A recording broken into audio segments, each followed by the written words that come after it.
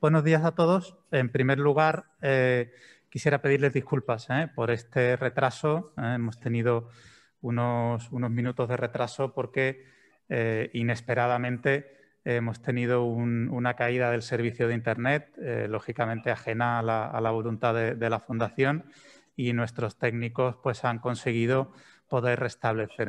Entonces, lo primero es pedirles disculpas por este pequeño retraso.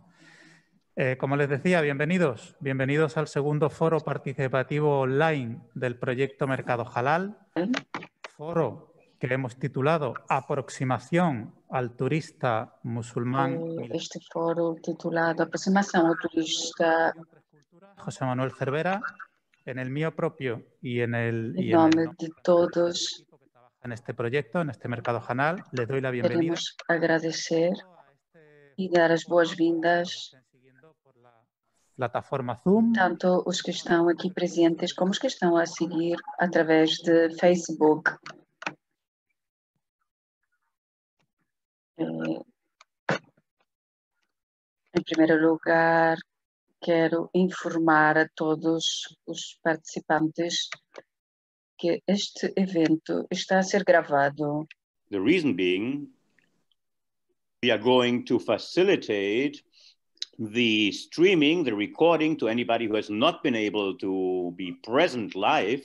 We will also place it on the YouTube channel, and we encourage you to subscribe. And we will also publish a podcast.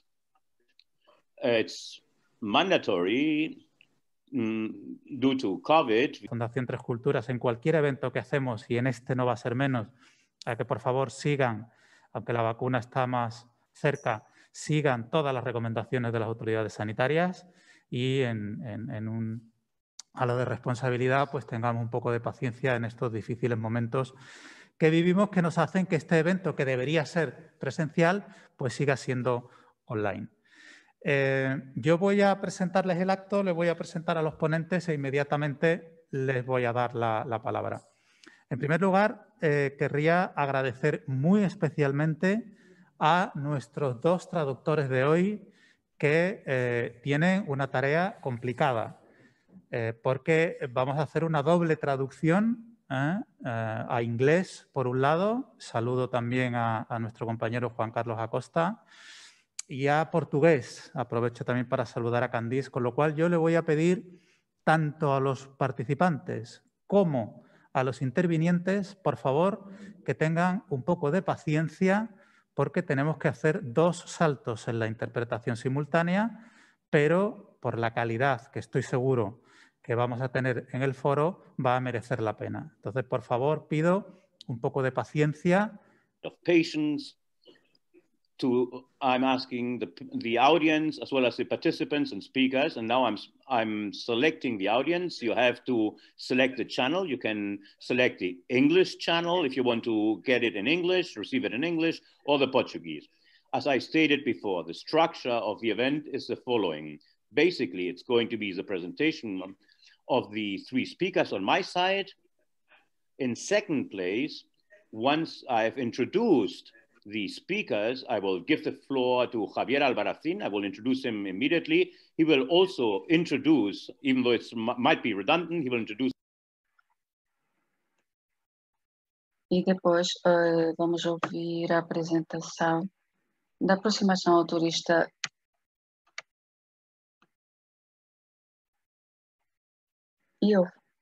e também, através de Nabeel Shariff, vamos ouvir a exposição de um caso prático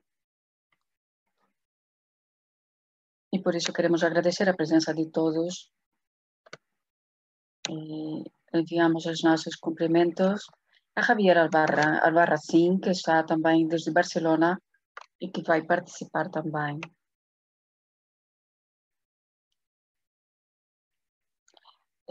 No final da exposição, todos podem formular as suas perguntas.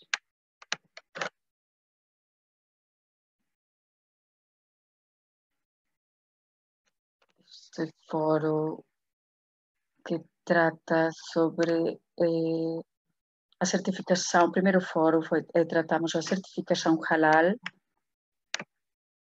E neste segundo fórum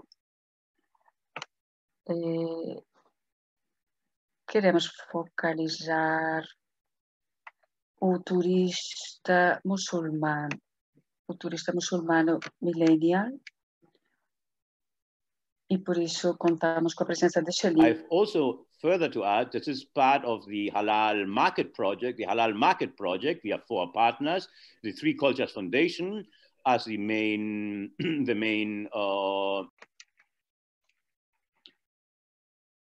e também os sócios andaluzes e do Alentejo e Algarve. Quero também cumprimentar Mercacórdova, Simbal e todos os outros participantes. Vou apresentar agora os nossos participantes e tenho a certeza de que vão ajudar-nos muito com a sua valiosa informação. Javier Albarracín vai coordenar este fórum e, portanto, ele é licenciado em Ciências Políticas pela Universidade de Barcelona e é a primeira vez que contamos com a vossa presença. Bom dia, Javier. Javier tem mais de 20 anos de experiência neste mercado com os muçulmanos, trabalhou na Embaixada de Istambul e também trabalhou com o Oriente Médio e também foi diretor do Instituto Europeu do Mediterrâneo durante 9 anos. Atualmente é o sócio fundador de Barcelona Halal Services e desenvolve projetos focados em projetos muçulmanos.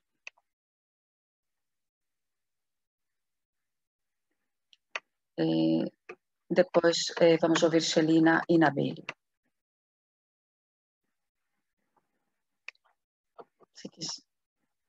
Se quiserem, podem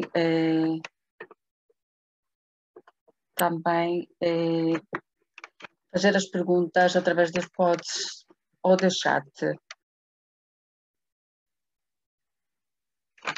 Todas essas perguntas serão trasladadas aos interessados. Quero apresentar a Shelina,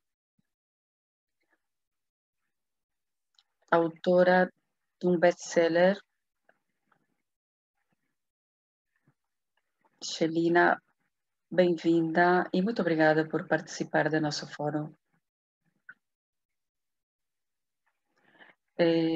O livro da Shelina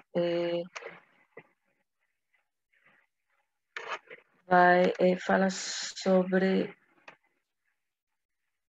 os muçulmanos num futuro próximo, num mercado halal. Ela vai explicar um pouco sobre do que trata esse livro.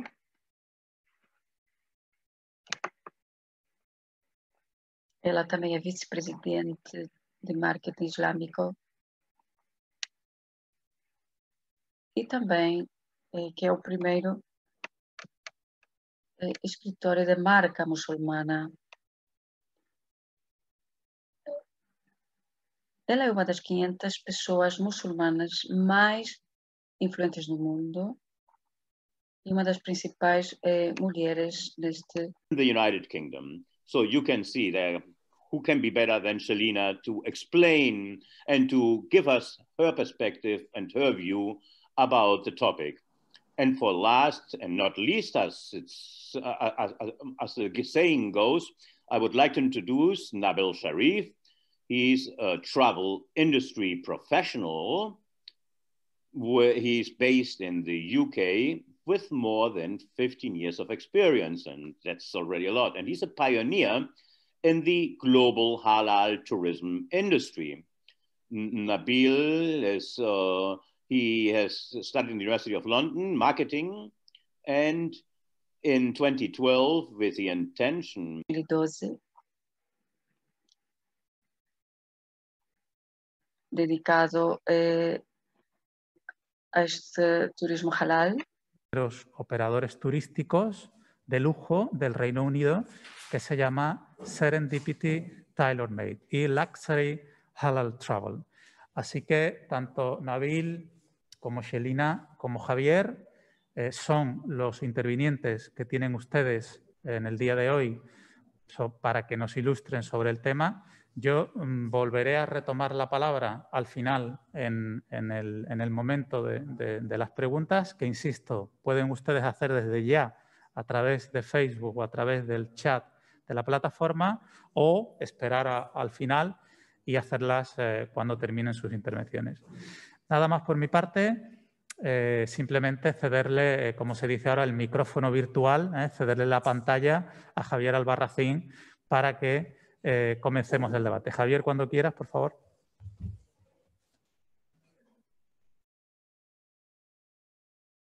Es un placer para mí, un placer real y personal y profesional estar aquí con ustedes en este foro. Muchísimas gracias, Germinal, por la presentación. Gracias a las Tres Culturas y muchísimas gracias a Shelina y a Nabeel. Es un gran honor para mí estar aquí.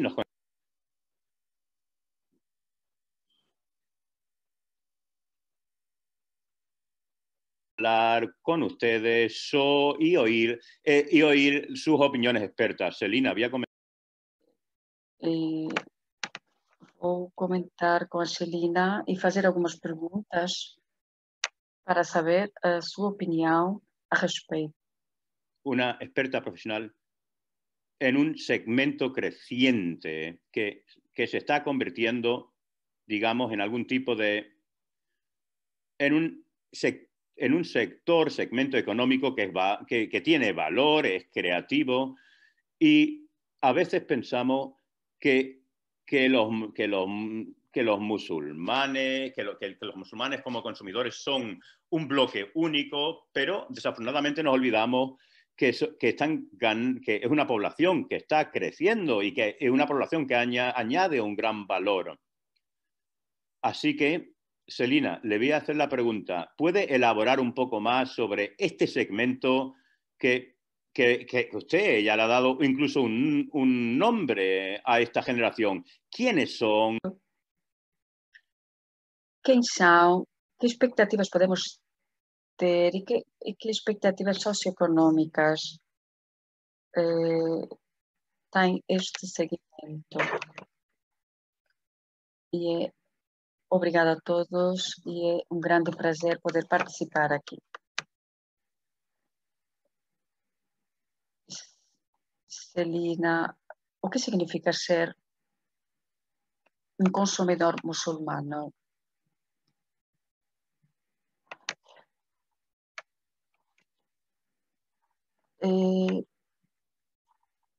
Nós somos a maior rede dedicada a este segmento e podemos afirmar que tem uma grande importância como consumidores. A razão desse crescimento é a partir de 2001 mudou esse clima político e também devido ao desenvolvimento da internet, onde o jovem muçulmano, através da internet, também demanda mais. E por isso é tão importante este jovem islâmico. Por isso, queremos dizer o quanto é importante para nós sermos muçulmanos, e muitas vezes quando vemos como é praticada a nossa fé e como é vista por outras pessoas que não dão a importância que para nós tem a nossa religião. Por isto, através dos jovens, está a aumentar como consumidores, e por isto estes jovens querem fazer parte do mundo moderno sem abandonar a fé. Por isto, em todas as categorias, por exemplo, através da moda, estamos a falar também de todos os outros setores, medicamentos, moda, viagens. E muitas vezes cometemos o erro. Generation M, the term that's been coined, that I've coined for this audience, of course, in the Gulf, the Middle East. But actually, one of the surprising things is that of the 1.8 billion Muslims in the world, 500 million actually live as minorities around the world, and that there are more than 80 countries in the world that have a population of more than 1 million Muslims. So that means that this is very much a global phenomenon, and we need to think about those millions and millions of Muslims who live as minorities. And in Europe, there are estimates that there could be up to 5 million, 50 million Muslims in Europe. So this is a huge audience that when we've spoken to them about the kind of engagement that they would like from brands and from organizations, typically in every study we've asked them about the way they feel served or underserved by brands, around 2/3 consistently come back and say they would like more engagement from brands in a way that connects with that Muslim identity of theirs. And the final thing I would say at this stage is that over the summer, we saw a lot of protest, a lot of movement, a lot of discussion around the fact that we are not speaking to all of our communities in a way that is representative and honest and inclusive. While the protests may have been focused around, the Black Lives Matter, actually there is a bigger conversation going on about audiences like Muslim consumers that are not properly being represented. And attached to that, of course, is with the effects of the pandemic economically, this becomes a real growth opportunity as our economies, they might dip, but as they start to pick up, businesses are looking for that opportunity of who to talk to. And this Muslim consumer segment, Generation M, should be at the top of the list.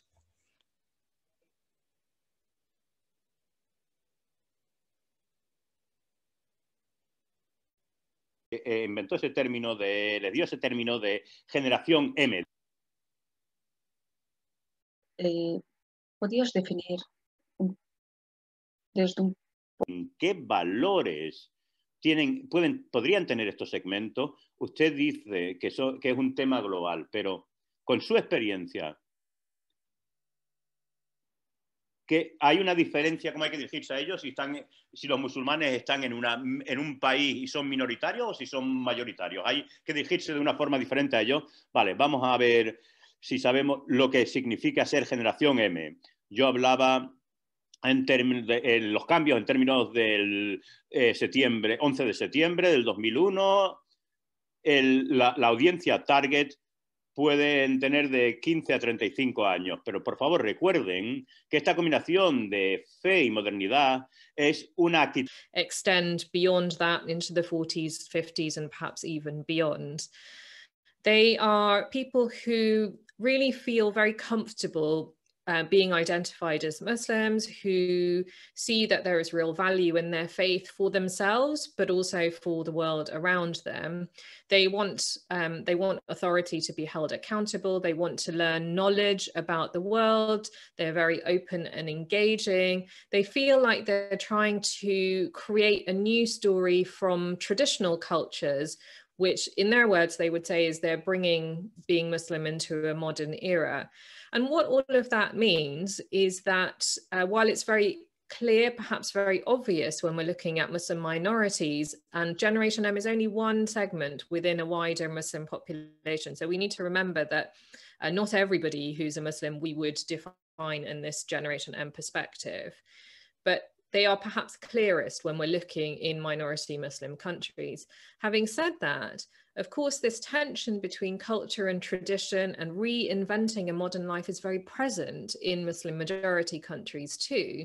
And when we formulate campaigns and we're thinking about consumer ideas and products and services, there is a conversation to be had with the Generation M consumer segment within even those Muslim majority countries, because they feel they have a different story, different insights, different tensions that are pulling at them from the ones that perhaps their parents experienced, or even as a contrast to what we might call more traditionalist Muslim voices within the same communities. And that's often a mistake that brands make, is they feel like kind of being Muslim, because most people are Muslim in a majority country, they don't need to speak to that identity, when actually these young people are experiencing their Muslim faith in quite a different way. So if we look, for example, at Malaysia or Indonesia, and Indonesia is currently the world's largest Muslim population, there is an upcoming generation of young Muslim women, for example, who have been adopting the headscarf as a symbol of their faith in a way that perhaps their parents' generation didn't, but they are also going into universities and the workplace in a way that their mothers may not have done. And they are trying to create a new space for themselves which respects their families and their tradition and heritage, but also carves out something for themselves and breaks all these traditional boundaries that they would have come up against. And this is also part of the characteristic of Generation M, this desire to do good for the community and uphold the community ideals. And one of the Islamic concepts in that is called Ummah, the global Muslim nation. So this sense of kind of being part of a bigger community that you have as your family and that you trust and that you love. And I'm sure Nabeel can talk about the importance of that feeling of Ummah when you travel. But while they're trying to balance that sense of what it means to be from a community and wish them well, there is this new tension where Generation M Muslims are saying, well, they want to do something for themselves. It's really important that they explore their own identity, that they create their own new space, that they have a sense of fulfillment for themselves while balancing it with their families and communities. And in that tension is something quite interesting for a lot of the products and services and the way that the brands talk to them.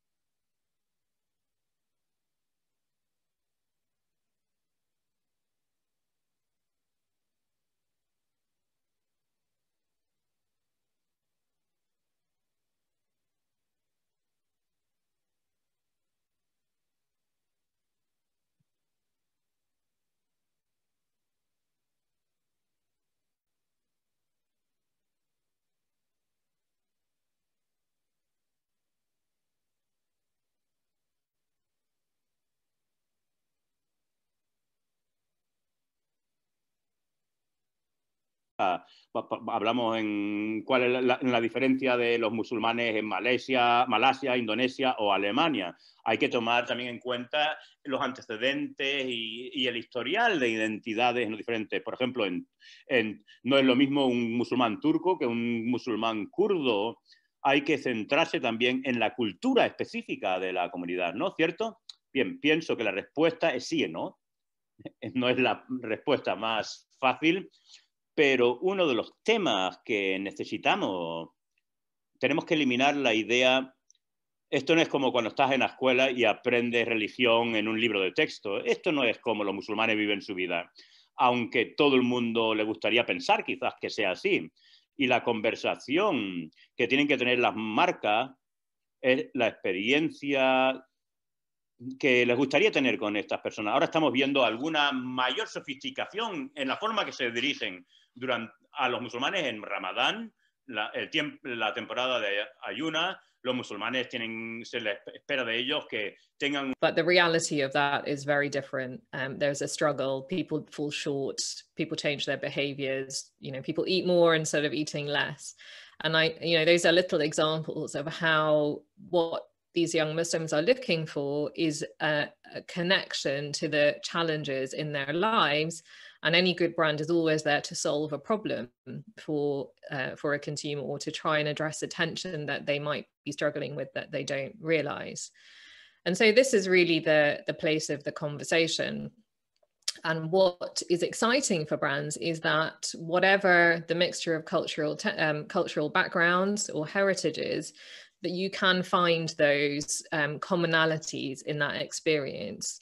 Of course, if you have heterogeneous groups, there may be little cultural plays or little nuances that you may want to talk to, but a really successful campaign will find that Muslim consumer moment and be able to speak to it in a way that, even if you're not directly from that culture, even if you were from a different country looking in and watching an advert on Facebook, you would be able to connect with that. And if you really wanted to set yourself a huge challenge as a brand, there would be something in that even someone who is not Muslim would be able to resonate with, would be able to look at and say, I understand that struggle that somebody's going through. And brands really have to ask themselves the question, how closely into that tension and how explicit are they? Or can they frame their conversation in a way that Muslim audiences know it's for them, but feels relevant to a wider audience? So I think the simple answer is you go for that tension, you find out what your generation M is struggling with, and you try and speak to that tension in their lives, and that will accommodate a vast majority of your audience. And of course, you were talking about the e-ummah and the kind of global reach of it. So we live in a world where if you show an advert or a campaign in one country that's to do with being your Muslim identity, it will be seen by Muslims all around the world, and they will feel free to comment about it. And sometimes that has done really good things for a brand, and sometimes it's led them into terrible trouble where they haven't been mindful of the fact that their concepts will be taken out of context elsewhere. So it is always worth remembering that your Muslim consumer is part of that global community.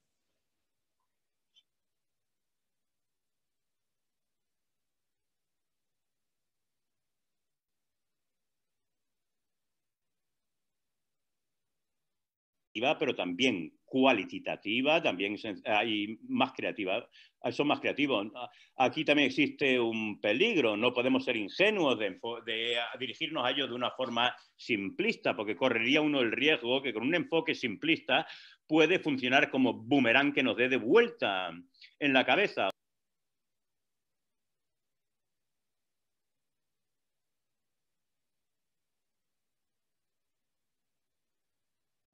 Nem caricaturas, por favor, ¿podías explicar cómo podemos evitar ese tipo de problemas, de estereotipos? And when you observe what brands are doing in the marketplace. So the first one is the one that you've outlined, which is you've decided you should have a conversation with this audience, which is fantastic. But you're worried that you're going to say something terribly wrong and your brand will get cancelled, or you're going to actually make things worse for yourself and create a backlash with this particular audience. And the way to think about this is that you have to just do what you do well, right? So Muslim consumers, in terms of marketing principles, don't behave differently to any other consumer segment. They're not aliens that if you put in an advert that says X, they're not going to do something unexpected. And the core marketing principles are understand your audience and find the insight into where your brand or product can help them. And avoid cliches. Don't do stereotypes, because that is disrespectful to your consumer, and in this case, your Muslim consumer. And brands often forget what they know of Muslim audiences when they sit down at their desks in a meeting to plan a campaign. So when you go out onto the street, and I live in London, and Barcelona is also a very multicultural city that has lots of Muslims in it. When you go out onto the street, you see lots of Muslims and you see how they engage, you see the way they look, the way they stand, their attitudes. And somehow when we come into the office, or the virtual office these days, we seem to forget all of that, and it becomes a stereotype based on the headlines that we read in the newspapers. And so the first thing is just to apply the higher standards of marketing to Muslim audiences that you would elsewhere, and engage some experts who can understand your consumer audience, which is the reason that we exist at Ogilvy, for example, to give that expert insight.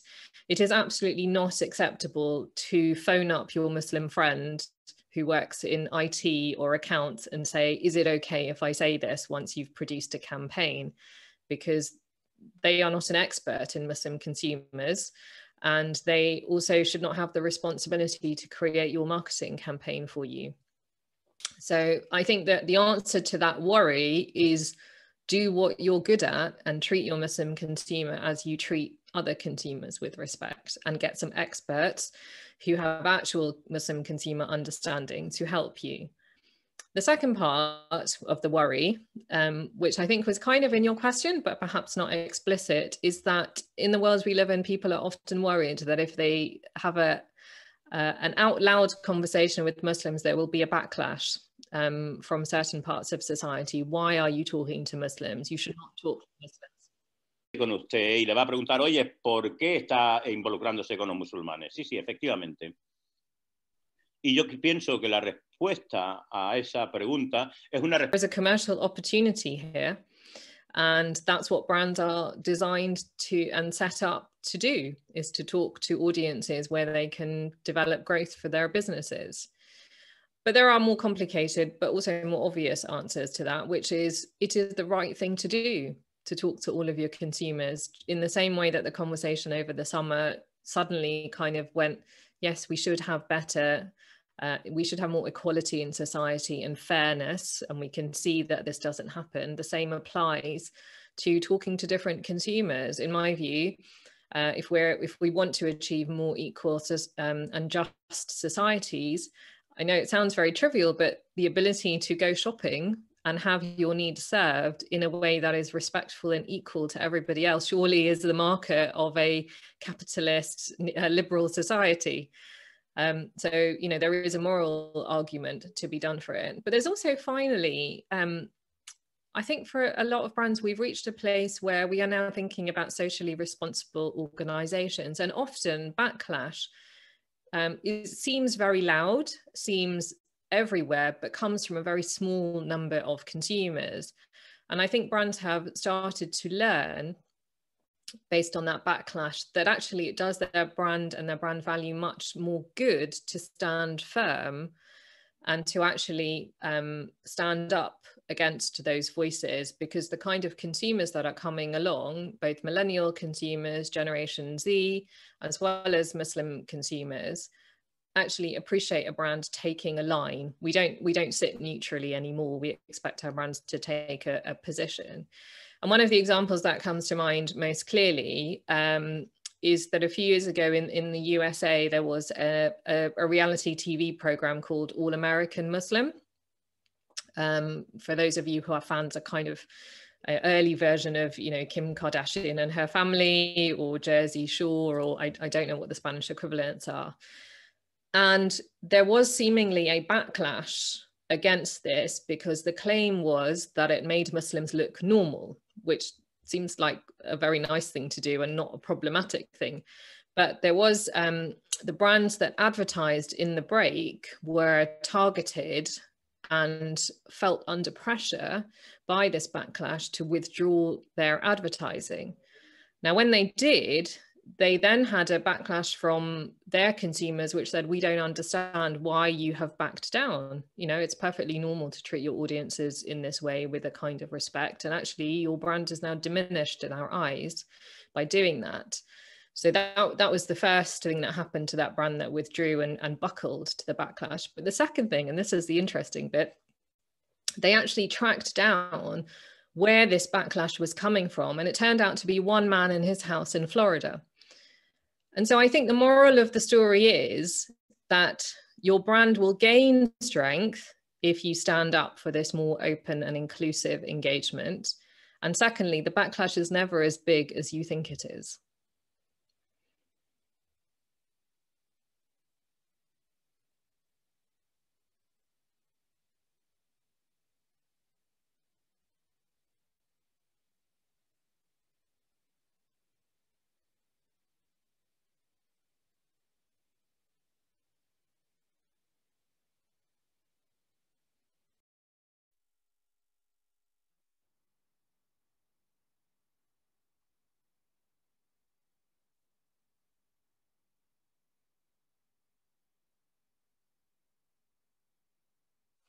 Firstly, good morning, everybody. Good afternoon, maybe now. Thank you very much for having me here. And it's a pleasure to be speaking to you all. I guess Shelina's led me on really well there, because she's actually described me. I think I do just fall into the millennial bracket, and I'm Muslim, I'm British. I identify myself as a British Muslim, and that is a complexity on its own. Thankfully, I don't have to deal with that, because I really look at travel. And you know, for me, my passion has always been travel. And I spent about 10 years in the industry before I set up my first venture. And I came out of, I remember coming out of my last day in the office, and I sort of thought to myself, well, where am I going to book a holiday? Who am I going to go to? Which site am I going to go to? Which travel agent should I have a chat with? And I didn't know. I literally didn't have anybody to turn to. And one of the reasons that a lot of brands have now appeared over the last decade through entrepreneurial spirit of British Muslims is purely to solve a problem that we previously had no solution to. And primarily, I wanted to continue traveling the world. I wanted to explore places that were outside of my comfort zone. So rather than traveling to Morocco, Dubai, Turkey, I wanted to go to Vietnam. I wanted to go to, Brazil and Argentina. I wanted to see places that my peers saw, my colleagues saw. But at the same time, I wanted to ensure that I can travel in a way that is comfortable for myself. And that's really where the idea behind Muslim-friendly travel came from.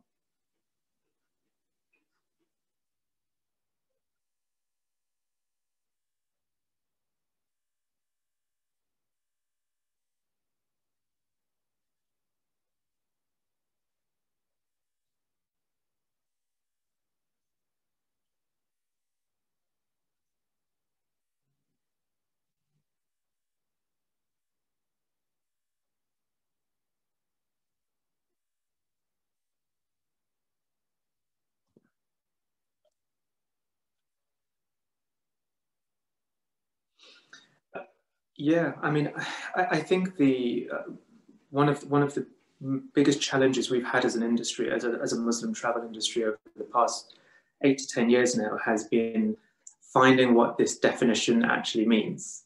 It started off as halal friendly. It started off as halal travel, and then we sort of started going into the world of Sharia compliant. And at that point, I felt that it was a juncture that a lot of people decided that, hang on a minute, this is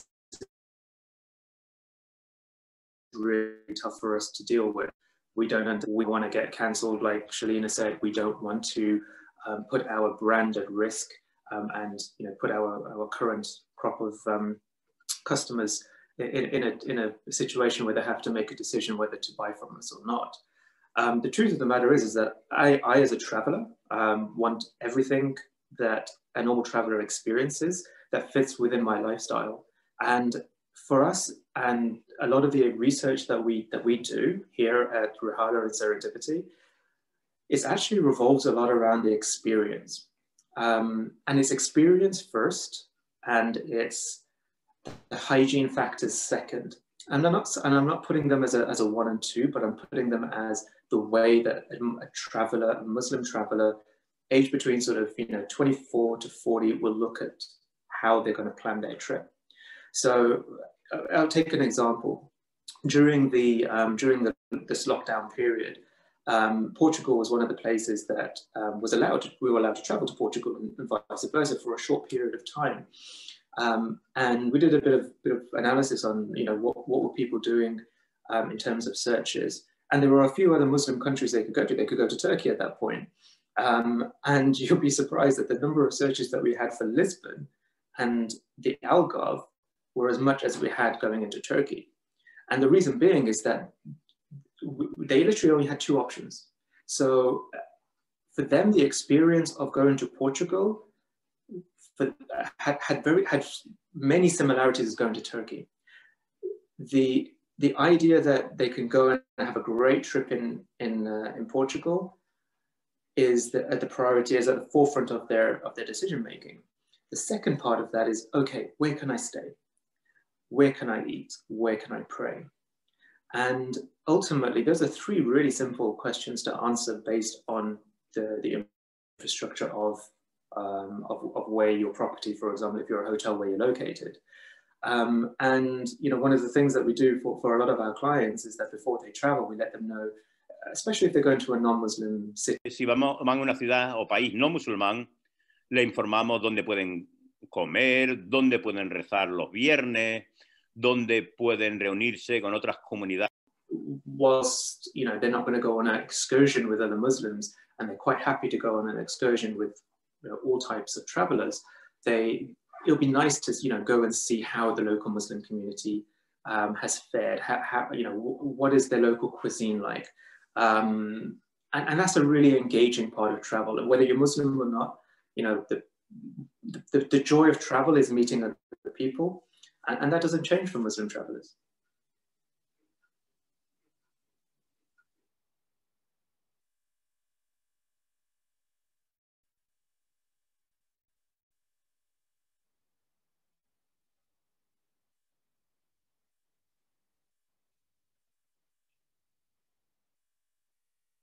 Yeah.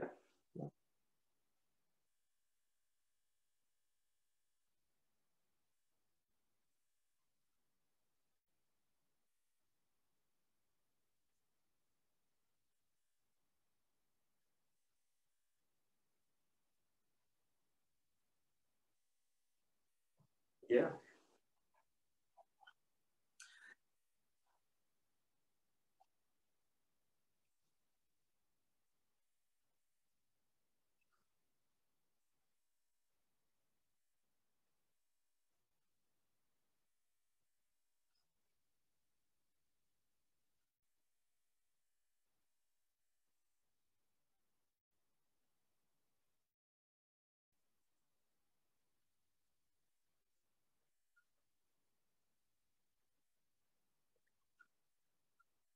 Of course, and that's been part of my mission over the last decade, is really to open up the opportunities to countries that wouldn't necessarily have thought of the Muslim market as a viable commercial option, and that commercial viability is really important, because I would not expect any business to do something where they cannot benefit from it both commercially and socially.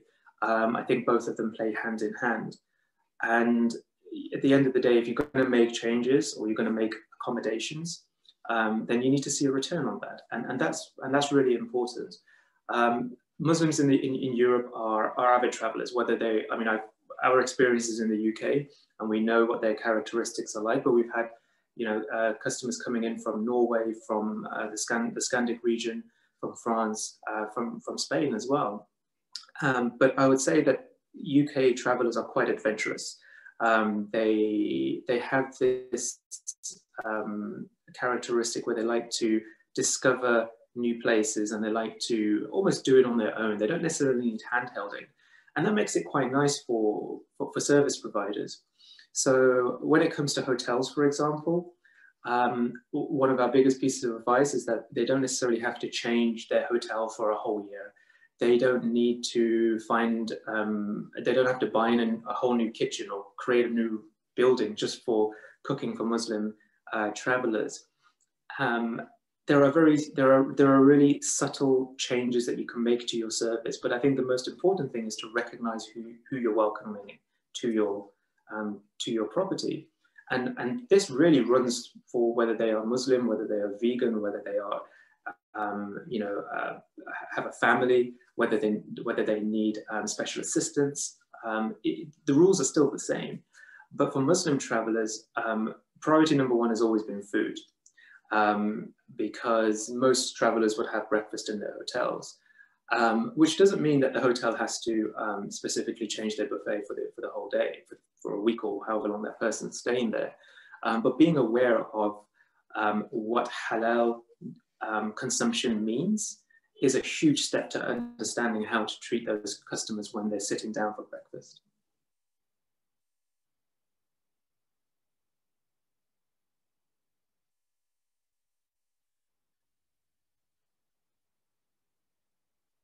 Yeah.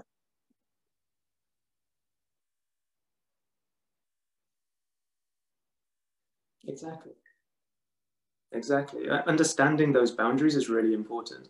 A Muslim traveler will quite happily have breakfast in a hotel, and if there are no halal meat options, as long as their food has been prepared in a halal way. So, for example, they're taking a breakfast as an example, but let's say their eggs have been prepared separately in a separate pan, for example. So there's no cross-contamination. Preparada, o sea que no surja el tema de la contaminación. Pueden tener su café, su buffet, que esté bien etiquetado y que el servicio sea higiénico. Una vez que han terminado el desayuno, ellos van a sentir que han hecho su trabajo bien. Por ejemplo, si ellos llegan a su habitación de hotel, eliminen el alcohol eliminen las bebidas de alcohol del minibar, los puede almacenar. El sentimiento simplemente, sí.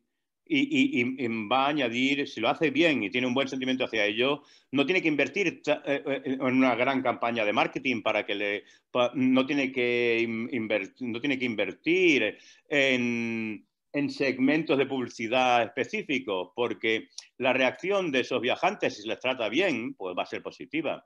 Y no se olvide que somos una audiencia muy digital y nunca hay que infraestimar lo que es la campaña de palabra a palabra.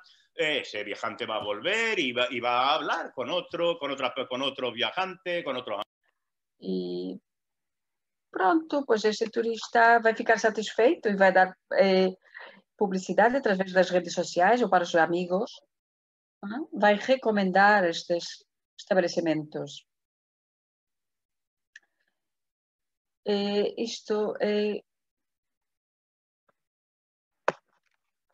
não é somente um mercado, senão também é multipessoal, não é? Sim, sim, sim. And whether you're Muslim or not, you swear by TripAdvisor, even though the reviews are sometimes biased or skewed. In the main, it's a good tool. It's a great tool to find out what people think of a hotel. And if you look for keywords, if you look for your own keywords within TripAdvisor for a hotel or your hotel, it's a really good gauge to see how people are reacting to services that you would like to provide. So I remember going to a few hotels, I think it was in Mexico, and just typing in halal into a couple of hotels, and suddenly, there's people that say, oh my God, they provided me with, halal food for the week, or, they managed to provide me with, a bit more privacy in my room, for example, and those sort of things are absolutely golden. I mean, they're so easy to implement, but the value that comes out of it, can be huge.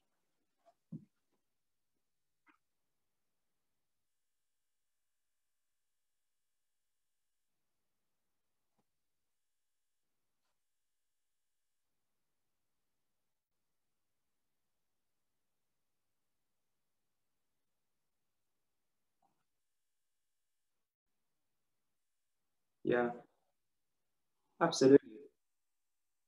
And one thing I think with the audience.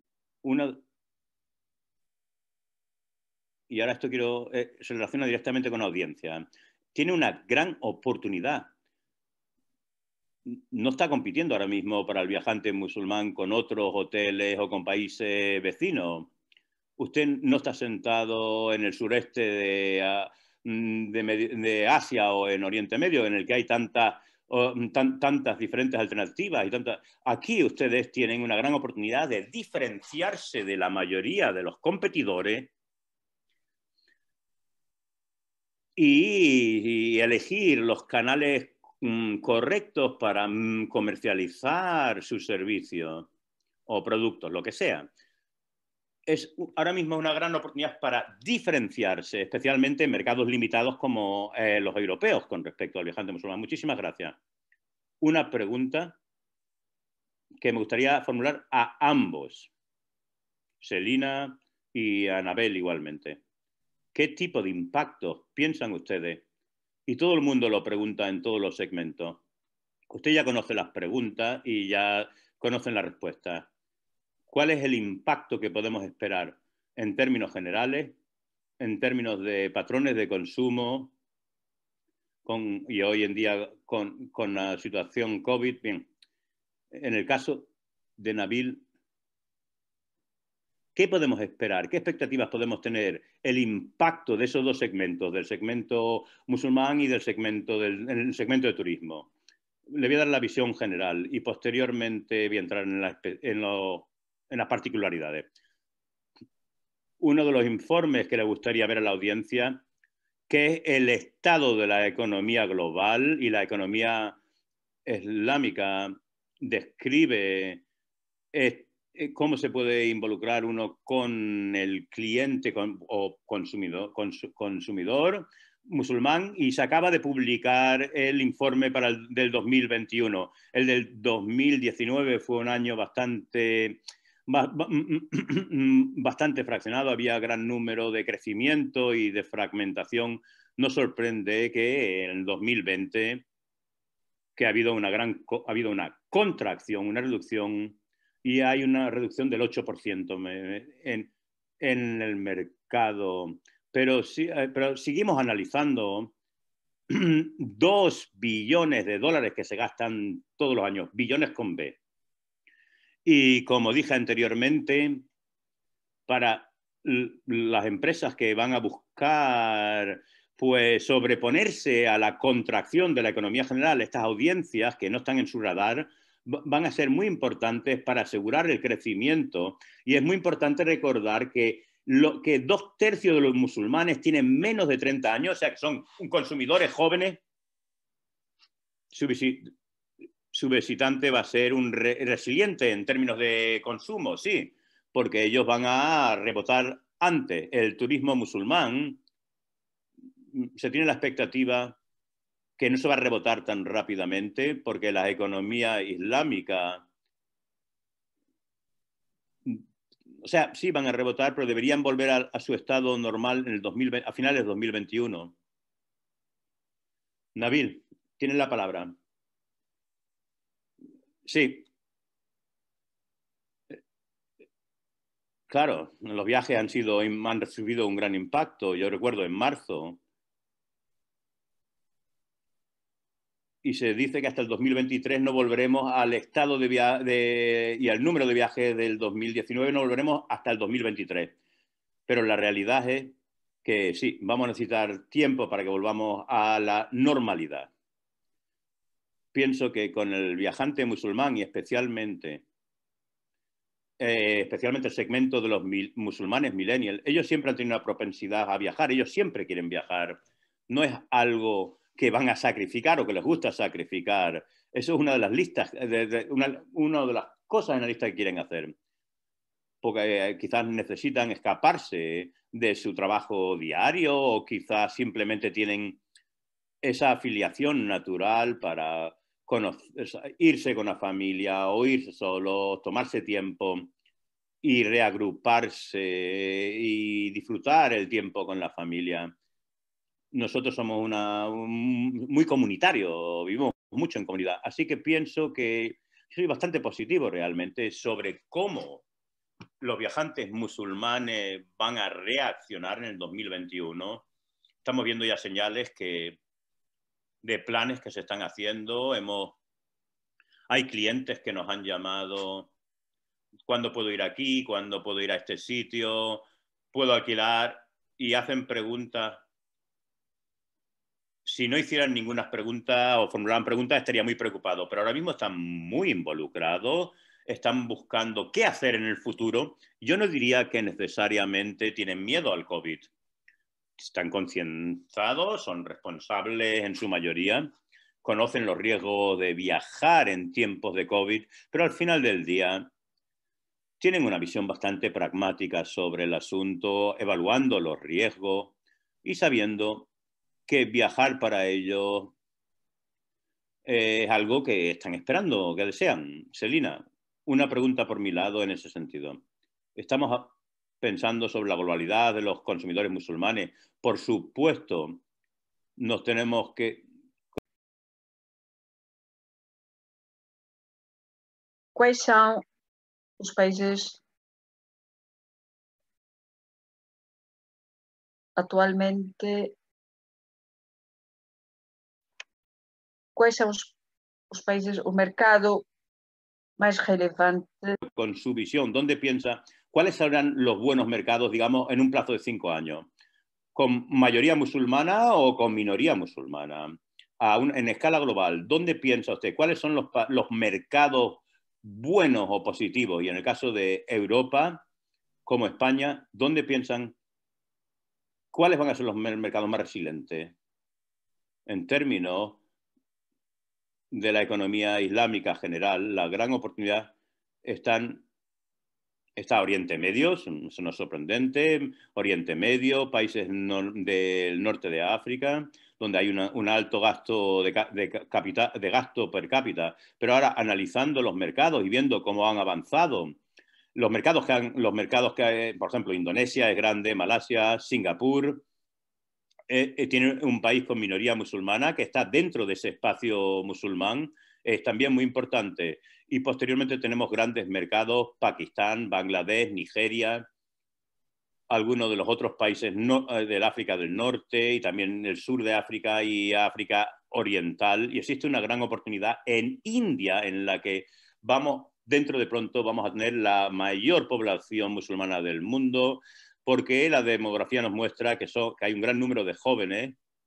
y ahí va a haber grandes potenciales e interesantes para el desarrollo de marca. Y ahora, pasando a Occidente, Estados Unidos tiene una conversación muy interesante sobre halal y el consumidor. It's obviously a huge market and very influential outside its own boundaries, because it is really the home to a lot of the startups that have become, very established businesses, like Modanisa, which is the fashion one.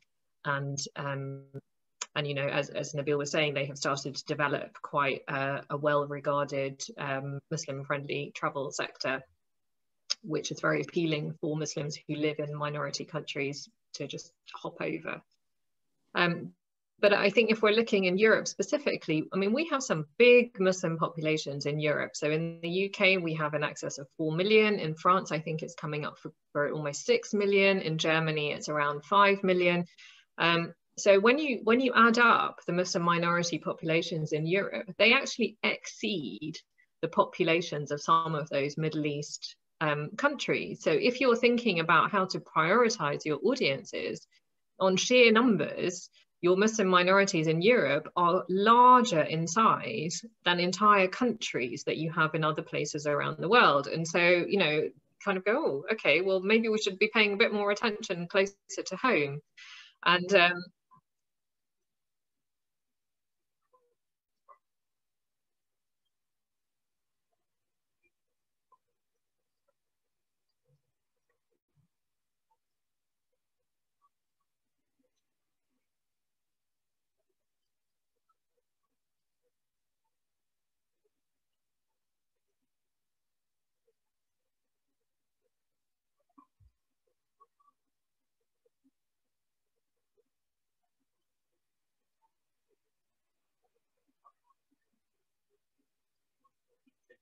Well, this is exactly the kind of question that we work with clients to answer. So clients come to us and say, and we kind of worked with them to say, well, there is this opportunity here. Is this something that we can maybe concept test in one country? And then just kind of poll test it in some of the others and just see if it generally works or might need some refinement. So obviously some of the faces that you would have on that campaign, maybe some of the messages would be a little bit more elevated than the others, but typically the excitement about this audience is that you can have that same brand message and the same campaign that works across all of those countries. So I think it's typical in a campaign that you might start to have some regional variations in that context, but typically you can create one single concept that would work across all of those different countries. So it's exciting, and the numbers themselves and the fact it's, you know, greenfield opportunity should in this difficult time be making us think about what the opportunity is close to home in Europe.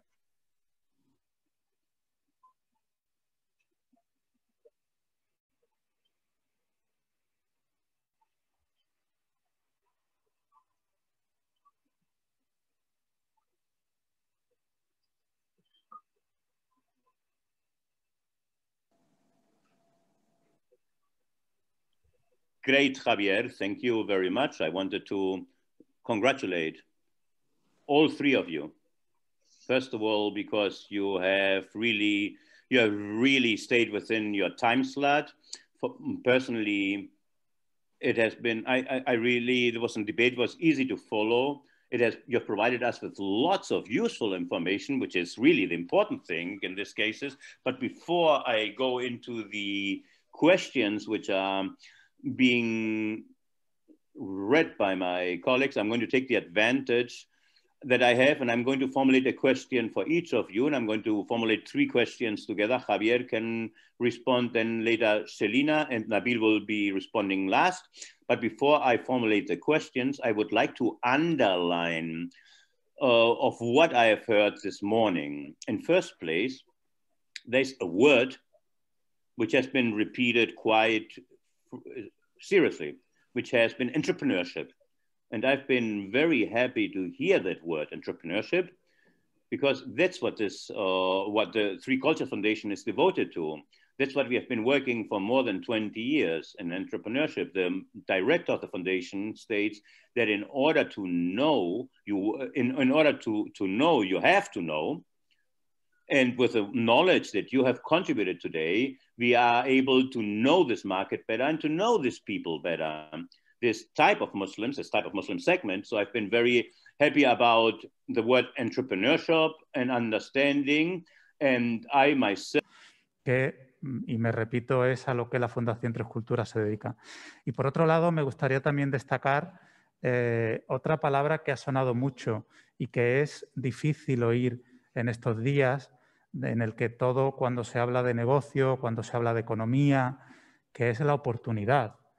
También ha salido recurrentemente la palabra oportunidad y creo que hemos visto que aquí existe una gran oportunidad para consolidar mercados, para abrir empresas dentro de muy poco tiempo, ¿no? Ya Nabeel creo que ha sido el que ha dicho que ya pues van recibiendo llamadas, gente interesada en, bueno, dónde vamos a poder ir y cómo vamos a poder ir. De hecho, la pregunta que tengo para Nabeel va un poco por ahí. Entonces, insisto, antes de dar paso a las preguntas del público, yo quería aprovechar y hacer 3 preguntas. La primera es para Javier y es un poco a nivel personal. Yo he detectado porque también otra idea que ha salido mucho es que este tipo de productos y servicios, que siempre se nos olvida que también hay servicios, no solo están destinados a musulmanes, sino que hay otro tipo de consumidor que también le pueden interesar estos productos, ¿no? Yo he notado, por ejemplo, en sitios, tanto hoteles como restaurantes que he ido, que tenían estos servicios halal, que hay cierta sofisticación en el producto y en el servicio, ¿no? Entonces, me gustaría, Javier, que por favor incidieras un poco más en esa idea de sofisticación que parece que este tipo de clientes requiere, ¿no? Por otro lado, la pregunta, Shelina, es obligada. ¿cómo podemos conseguir tu libro? Aquellos que no estamos en el Reino Unido. Por favor, indícanos, porque es verdad que he leído reseñas y ya he comentado antes que es un superventas, pero bueno, a mí me gustaría adquirirlo. Reviews, I would like to buy it personally. So please inform us where and how can we get a copy of your book, especially for those of us that are not in the United Kingdom. And lastly, for Nabeel, I would like also, I don't know if you have mentioned it, that you please provide us also a reference of your company, webpage, telephone number, somewhere where we can look at your offers and your services and products offered, because of course, some Spaniard might be interested to use your services, and I would really like that you give us information, well, especially your webpage. Javier, please respond, and then we go in the order that I said it. Muchas gracias, Germinal. Pienso que la pregunta de a sofisticação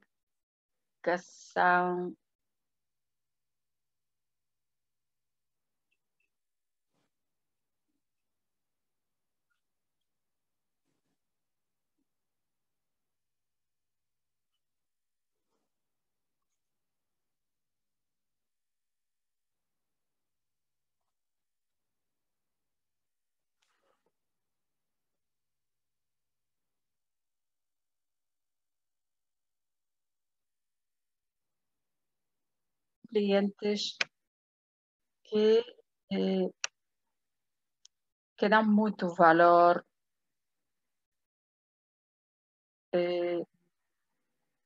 portanto estão a ser mais exigentes, é um consumidor mais exigente que não fala somente da carne, eles querem mais, exigem mais dos produtos. La gama de servicios y productos, no hay nada no hay nada que sea amigable hacia el turista musulmán que no pueda ser consumido por alguien que no es musulmán. O sea, cualquiera lo puede consumir. Aquí estamos hablando de mayor sofisticación, diversificación, y estos servicios y esta sofisticación también la pueden disfrutar los no musulmanes. O sea, aquí estamos hablando de servicios, productos más sostenibles. Por ejemplo, ofrecer productos o servicios halal pueden ser consumidos por otras familias y otras personas no musulmanes. Eso es seguro. Shelina, tú lo sabes, yo tengo tu libro y me lo tengo hasta firmado y todo. Y ya hace bastante tiempo. Bien, ¿esto es el libro? Sí, lo pueden ver, sí. Así que debería estar disponible. The internet, the magic of the internet, you should be able to get a copy if you want a real copy like that one. Otherwise, there are digital versions available as well. So hopefully being far away and in different places shouldn't matter.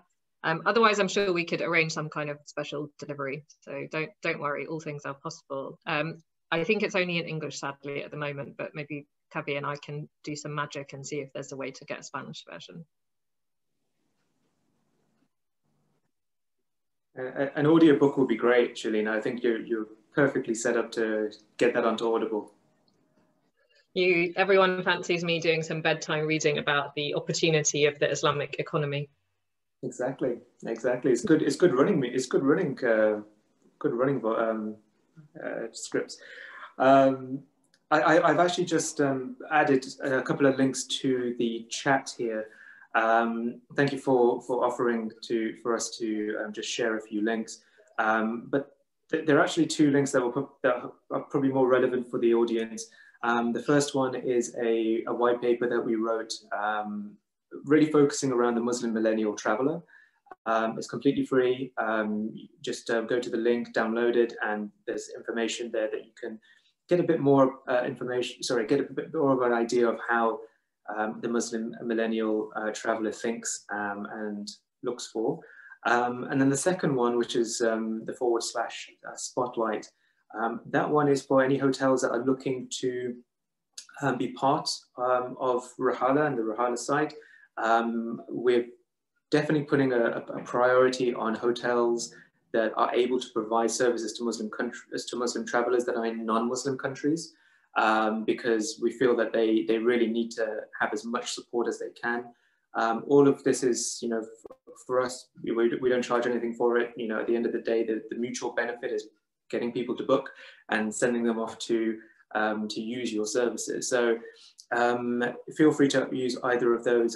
If you have any questions about what you can provide your Muslim travelers when they arrive, if you need any more clarification on that, we're always open to provide advice over email, via Zoom or whatever.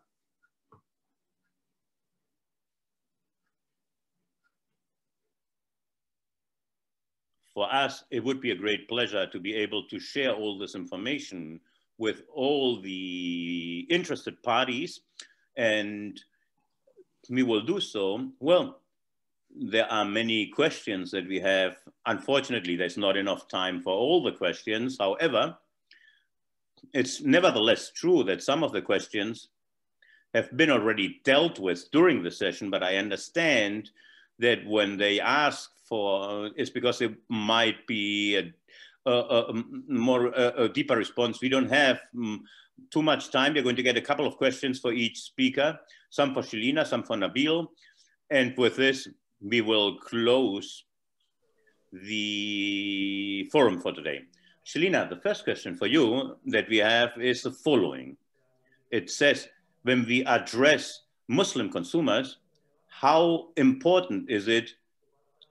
How important is their cultural background or their national origin when let's say the question is if they are Pakistanis, Turkish or whatever, that origin, how important?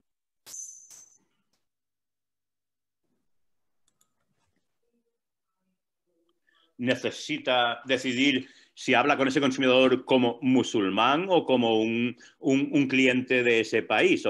A veces se solapa, pero eso es la primera pregunta que se tiene que formular. Y a veces o puede a lo mejor buscar algo en su vida que... Ramadan, am I traveling because I want something halal? Am I looking for finance which meets my Islamic principles? And then decide accordingly.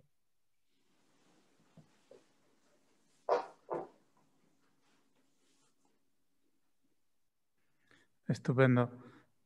Pasamos ahora a Nabeel. Nos preguntan aquí en la audiencia cuáles son los principales destinos que los musulmanes millennials prefieren hacer en Europa. Bueno, nos preguntan en Europa y en el mundo, ¿no? Pero en principio, si tienes algunos datos que aportarnos, ¿no? ¿Cuáles son esos destinos?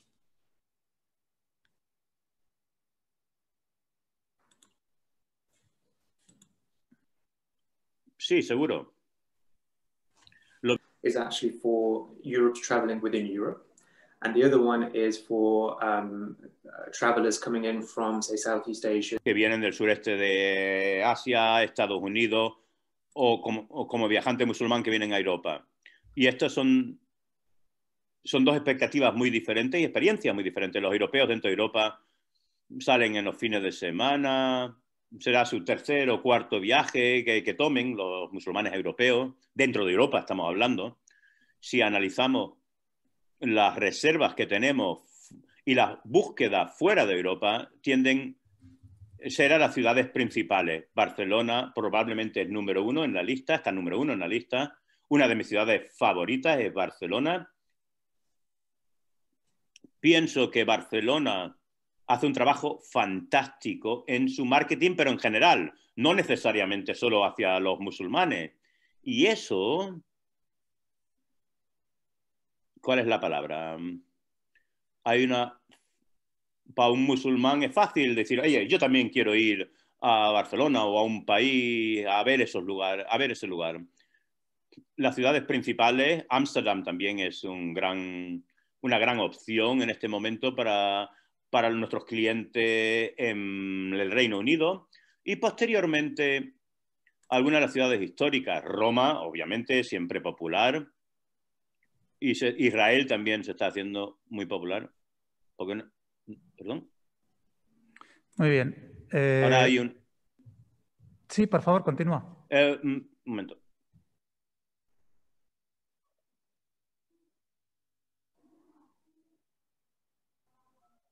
Si me permite un momento, que puedo añadir 15 segundos. Barcelona fue anteriormente, antes de COVID, se convertía en una ciudad, un destino que tenía una gran tendencia y una buena tendencia y para los musulmanes crecía en términos de atractividad. Eso no quiere decir que Barcelona está tan lista como debería estar o tan preparada para atraer y cumplir con todo el potencial. Era atractivo más allá de su adaptación real. Imagínense si son capaces de adaptarse realmente, y esto sería realmente un cambio en atractivo. Lo siento, ¿vale? Solo quería añadir esto. Simplemente para terminar sobre los musulmanes fuera de Europa. A ellos les encanta ir a todos los sitios que sea posible, al mayor número de sitios. Tenemos una gran red de agencias en Malasia y ellos intentan ver 10 ciudades en 10 días y simplemente porque han oído tanto sobre estas ciudades, quieren pues chequearla y viajar a un montón de ciudades. Por ejemplo, si quiere viajar al sureste de Asia, si quiere atraer a los del suroeste de Asia y tener estos servicios para que ellos puedan elegir Barcelona, Lisboa o otra ciudad meramente porque los servicios están ahí en su lugar, pues esto sería estupendo para la planificación. Muy bien, vamos a recoger las dos últimas preguntas. Y esta es para Shelina. La verdad que la pregunta me parece muy interesante, pero creo que casi daría para un nuevo foro, ¿eh? De todas formas, te voy a pedir, Shelina, concreción, porque la pregunta es la siguiente. ¿Existen diferencias significativas con respecto al comportamiento de este tipo de consumidores de la primera generación de musulmanes que eran migrantes y la segunda y la tercera, que ya son nativos? Generations in contrast to those Muslims already born in those countries, first and second generation. I'm going to rephrase it so to make sure that you understand it. Difference between Muslims, immigrants, and their children and grandchildren in consumer patterns, in other words. Okay, so you want me, I have to answer in 2 sentences a question which is enough for a PhD thesis. The short answer is yes, there is a difference. And one of those differences is that what is Generation M. They want to bring their modern views of life together with their faith and be very explicit about them, whereas they may talk about their first generation immigrant parents as establishing some traditions, just doing the basics to get established in the new country, but without necessarily thinking about their identity as formed from both of these things. And one of the data points that the audience can check is that the pride in being, for example, both British and Muslim is very high. So 74% of British Muslims say that their faith is very important to them along with their identity, and they feel more positively about their Britishness than British people generally. And that is true across all of the Muslim minority populations in Europe. So there is a big shift, which the whole of Generation M is the proof of that shift, of the difference between the arrival immigrants and the subsequent generations.